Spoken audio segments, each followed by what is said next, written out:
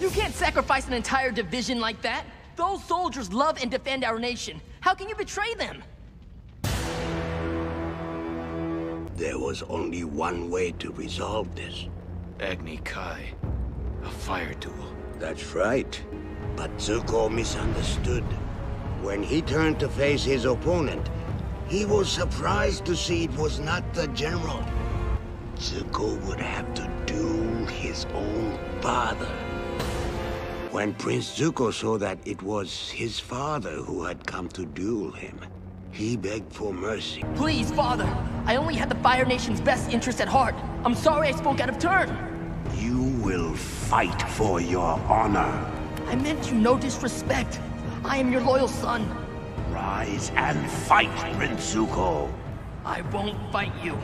You will learn respect, and suffering will be your teacher. I looked away.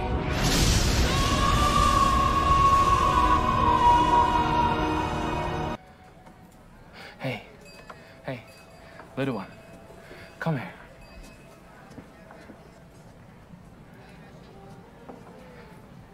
You look like a very smart boy. Tell me what you know about the prince, the Fire Lord's son. He did something wrong. He spoke out of turn to a general in defense of some of his friends who are going to be sacrificed in a battle. Then Prince Zuko was sentenced to an Agni Ki duel. But when he showed up, it was his father he was to fight. That's right. He would not fight his father. Then his father mocked him and said, I should bring your sister up here to beat you. Then the father burnt his son to teach him a lesson.